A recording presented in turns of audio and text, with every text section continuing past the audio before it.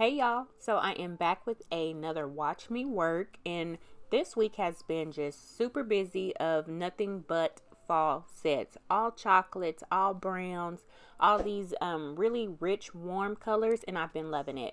Fall has to be one of my favorite seasons.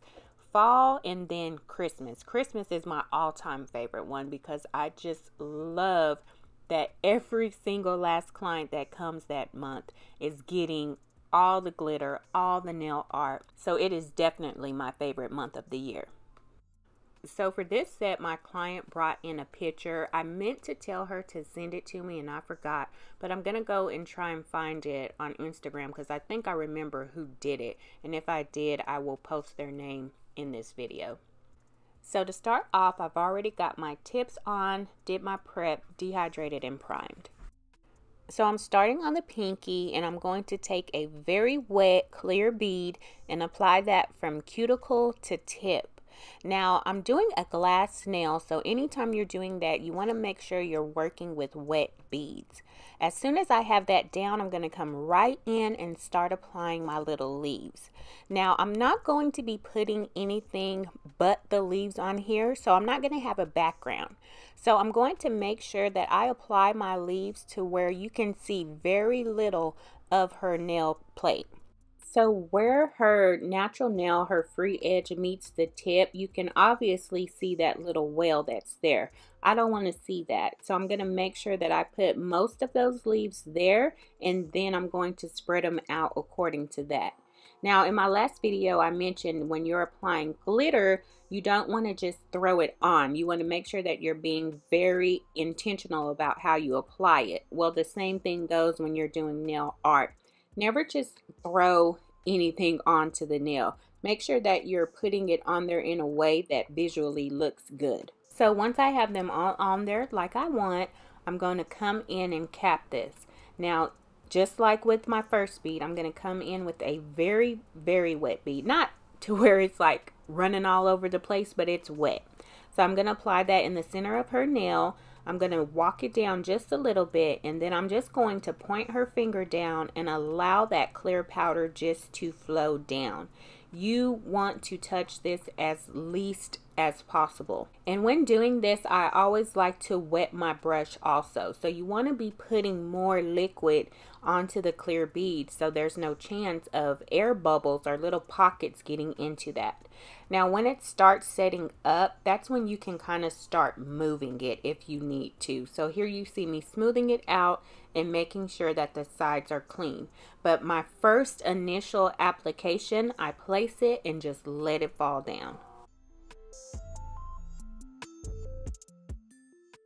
So I'm going to do the same thing with the cuticle bead, but this one is not as wet as the other bead. So I'm going to place that, point her finger down, tuck it in, and then I'll just blend it through.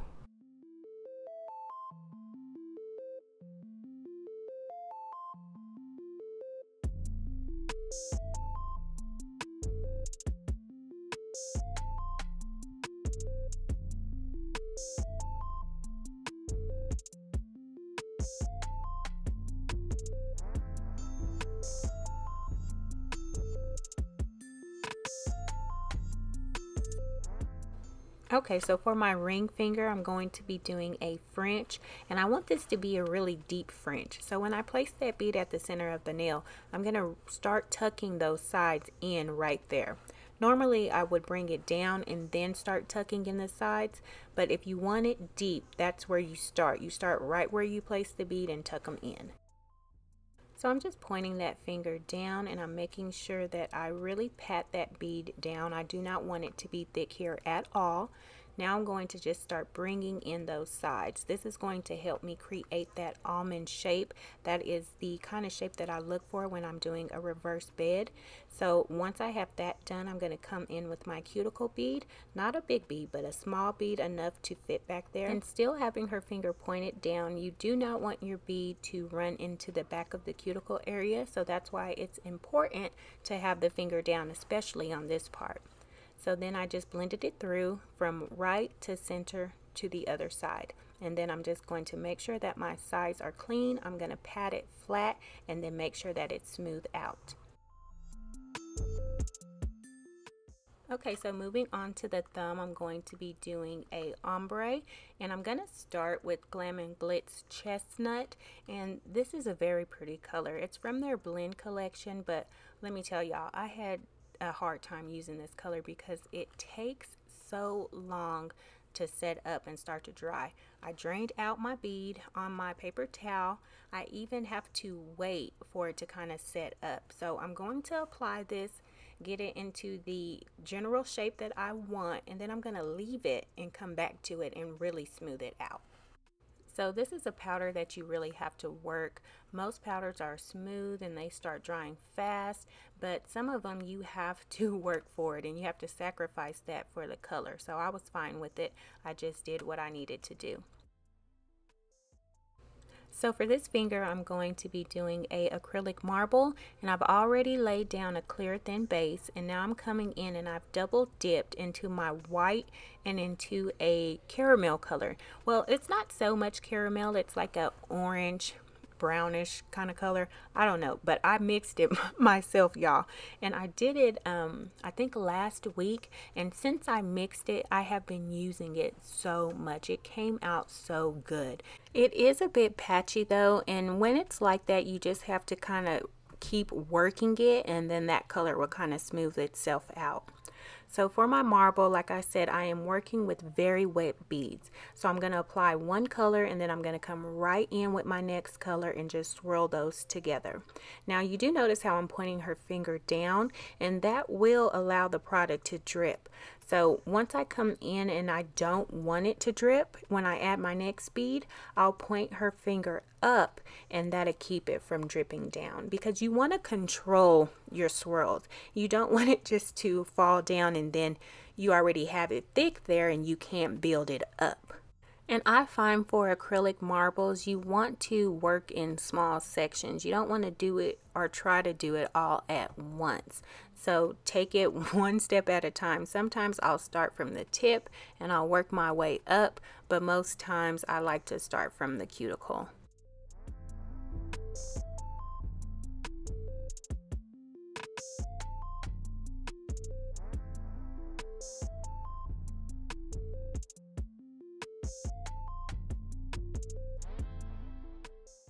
Okay, so for the middle nail, this one is that self mix that I made, and I'm just going to start at the center of the nail and work that down.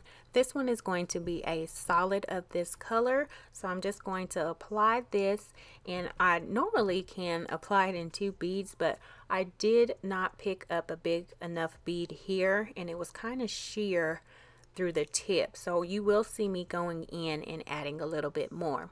Sometimes if I know that I'm going to layer something on top, then I'll let that little sheerness make it. I won't even worry about it. But since this is going to be just that solid color, I made sure that that color was full and opaque. So this is where I'm going to start trying to correct that sheerness. Like I said, normally I'll do 2 beads, but here you can see I'm not going by the cuticle. I'm going above where I already applied the first bead, and I'm going to walk that down and blend that through that first one, just to try to cover up some of that sheerness. So if you make a mistake, you can always go in and fix it if you start out with, minimal product. You know how they say you can always add, but you can never take away. So I was using a thin enough bead to where I can build it up. So now I'm coming in with my cuticle bead, and I place my bead down, press it back, and I basically allow it to flow in the back of the cuticle area. So here I'm just tucking it back, making sure that I have it from sidewall to sidewall. I want it completely covered, and now I'm kind of just walking it down, being very gentle, and here I'm really patting it because it's starting to dry up on me. So I had a little too much. Now I'm coming back and blending it down. Now this is what I'm talking about, this little patchiness here. But I'm going to just keep working it, making sure that I'm wetting my brush and keeping it moist so I can really blend that color through. So anytime you're mixing your own colors, sometimes you can expect this. I think it was one of the powders that I used in the mix. It was already a really powdery acrylic, so adding it to here, it was kind of giving me trouble. But like I said, you can always work it and fix it. So I still notice some of that darn sheerness right there. So I'm going to go in with one more small bead and blend that through. So coming back to the thumb for my little ombre, this is going to be a double ombre. So I'm coming in with that color and I'm going to place it, walk it down. Once it meets the first color, then that's where I start my blend. When you're doing double ombres, triple ombres, you have to be very gentle when it comes to your fade. You can't just place it and, you know, boom, blend through. I'm being very careful. So right there at that spot, when I get to it, that's where I start blending. If I have gotten some of that color onto my first color, I make sure I wipe that away and then I continue to blend. So it is all about placing, blending, keeping it tucked in. And for this ombre, I wanted my fade to be like super faded. I wanted you just to kind of see it light and then go dark. So I was really working on my fade. And that first color, that light color, I didn't want a lot of that to show. So I wasn't worried about my darker color coming down more because I wanted that effect. I only wanted you to see it go from light and then all the way to dark. So I was being very careful when it came to my blend and really blending this out.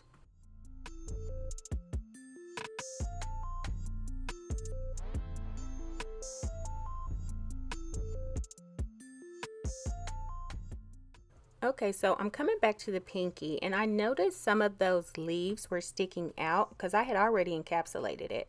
So what I'm going to do is I'm going to take those nippers and just nip off those little extra bits that are sticking out. Now when I come in and file this, I would have been able just to file those little bits off, but since these are kind of on the metallic side, when you file these, you would see that color change in the leaf. You would see the metallic coming through instead of the color. So I clipped that off, clipped it away, and then I went back and applied a very thin layer of clear.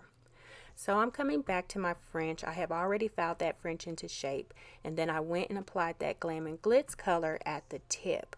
And like I said, I have to let that one dry, make sure that it was patted down, because you want right there by the tip, you want it to be flat. You never want it to get bulky on you.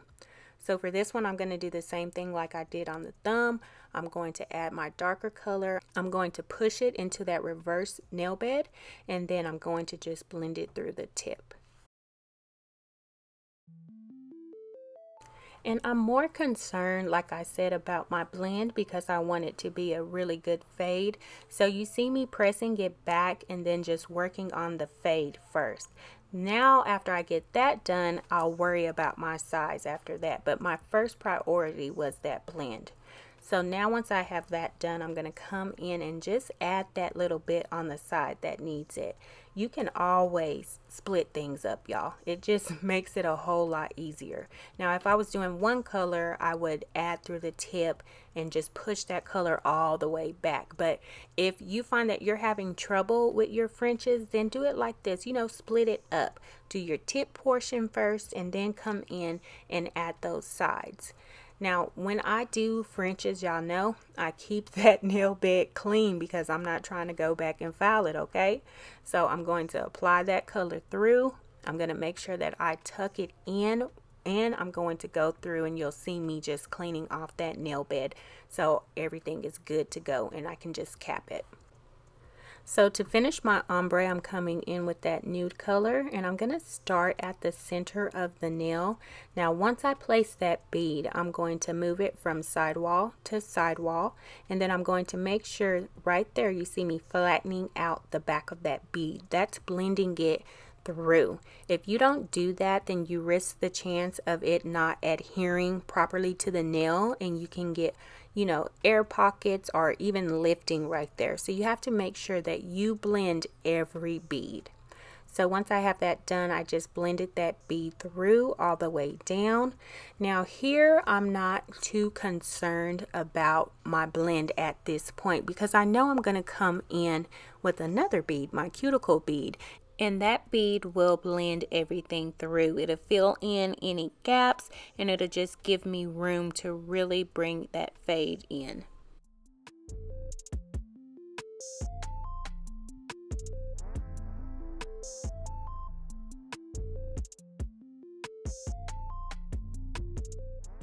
Okay, so I have my application done. I capped everything that needed to be capped, and now I'm doing my finish filing. So I have already took my hand file and filed them into shape, and now I'm coming in with my sanding band, and I'm doing two things here. Right here you see me at the back of the nail fleshing out the cuticle area, so that is one of the main things that I focus on when I have my e-file. And then when I have that done, I come through the rest of the body and I smooth that out.